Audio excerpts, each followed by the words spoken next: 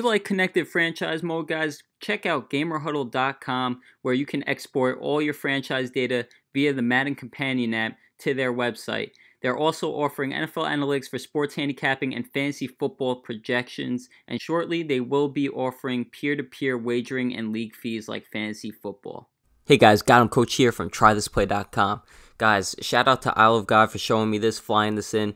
Guys, when you play really good players all day, you're bound to learn something. And guys, I just want to expose to you the biggest glitch in Madden 20 at the strong H wing. Now, this is one of the metas, guys, the strong H wing. If you guys don't already know, people just run the stretch, the dive, and they're passing out of it too. But guys, this pass that I want to show you is a straight up glitch, guys. This is nuts. So everyone, when they play run defense, guys, before we get into this, when they defend the strong H wing, everyone likes to use that 3-4 odd edge blitz one that Henry used, in the Madden Classic. That kind of helped him, box Mo. Long story short, Mo won the second game, but it wasn't because of his run game. It was because he was improvising in the pass game as well. But guys, I can assure you that we can improvise as well in the pass game, especially when we have a glitch versus man-to-man coverage like this.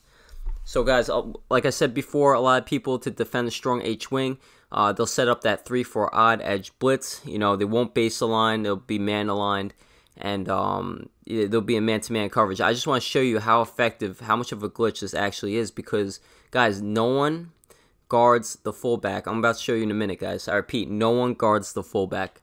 So we're going to go ahead and pick Edge Blitz.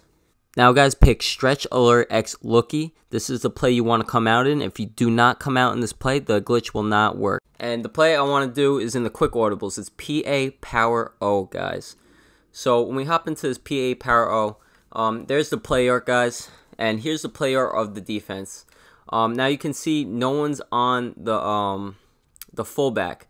So when people run this play, guys, the fullback isn't guarded. So when we switch to two-man under, it really doesn't matter. Still, no one's on the fullback, as you can see.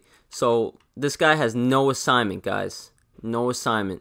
So whenever someone plays man-to-man coverage versus this play, the fullback is always left unguarded. So let me show you another formation. So we're gonna hop in we'll hop in nickel. Why not? Nickel 2-4-5 odd, I guess. So I want to show you the two-man under, what it looks like. Now the fullback should be guarded.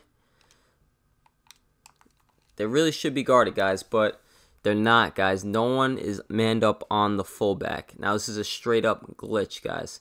So now to maximize the efforts of this play, I have Breida at running back and Coleman at my fullback position. So you want someone fast there, guys, because when you catch him with this, you catch him in man-to-man coverage, guys, this could go for a touchdown, especially with the fast running back in the fullback spot. Now, guys, for this to work, you want to send out your running back, because if you don't send him out, someone's going to pick up the fullback, rather, because the man that's on the running back is just going to pick up the fullback. So you want to send out the running back, make sure no one picks up that fullback. And guys, you also want to send out the B wide receiver on a flat. So swing the running back to the left and flat the second tight end to the right. Now, if you have a guy like Kittle, you can put him on a post if you want, or you can leave him on that corner. It's up to you. Really doesn't matter, guys. But the most important thing is to streak this running back. Because if they're blitzing you guys, that's a quick dump off, and that could go for a touchdown. Now, they also have to respect Goodwin on the left side, because that's also a one-play touchdown. If they're, in a cover 0, cover 1, their user in the safety. So if they're on the safety, guys, they're going to have to respect that deep post, because if they come down too far, I'm going to hit them over the top. If they stay back, I'm going to have the fullback, if that makes sense. So, guys, when we hike this ball, you're going to see that the fullback is wide open. We have Tevin Coleman there, and we're able to break for a touchdown. So we're going to look at this replay one more time. Now again, guys, whatever man coverage they are in, it doesn't matter. There's no assignment on that fullback. So when we look at this instant replay, guys, you're going to see that everyone's manned up on a guy, except the guy that has no assignment. He kind of wanders off into a la-la land, kind of follows that running back for some reason, leaving the fullback wide open. And yes, guys, this is not a practice mode glitch. This actually works in a real game. I've done it before. And you can definitely catch your opponent slipping for a touchdown where they're in man-to-man coverage. And like I said before, guys, a lot of people are in man-to-man coverage this year. And also, guys, you can motion this tight end over, and that kind of gives it away too that they're like definitely in man-to-man. Now they could be in the zone coverage and still do that, I believe, but that's probably a dead giveaway if they follow that motion man over. So again, guys, we know they're in man-to-man.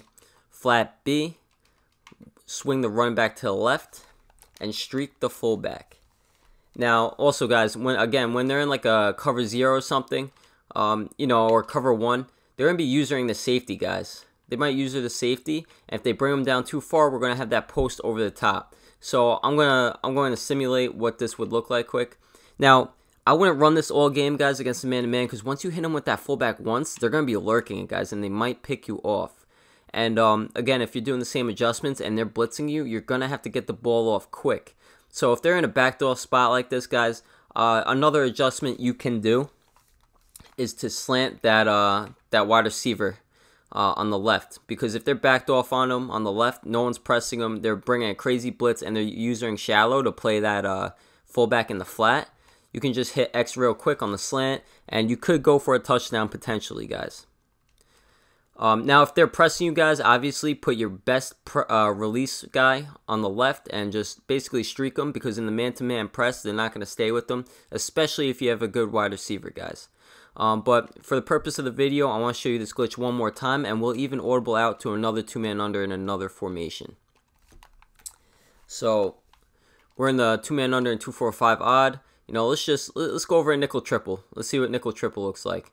Again, guys, no assignment on the fullback. This is a completely different man coverage, and it's going to leave the fullback wide open right there, as you can see, and we're going for a big gain.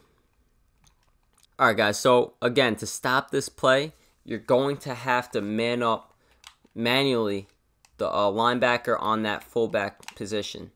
So when we do this, guys, we're just going to take this guy right here, and we're going to man him up.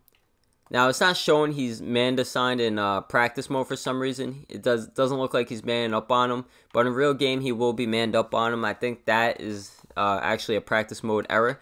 But when we hike this ball, you see that he does follow him, even though it didn't show that he was manned up. And we're actually still able to break for a touchdown. So, guys, but no one's going to know what's going on when you first hit him with this unless they watch this YouTube video. So you're going to hit him with this once or twice a game.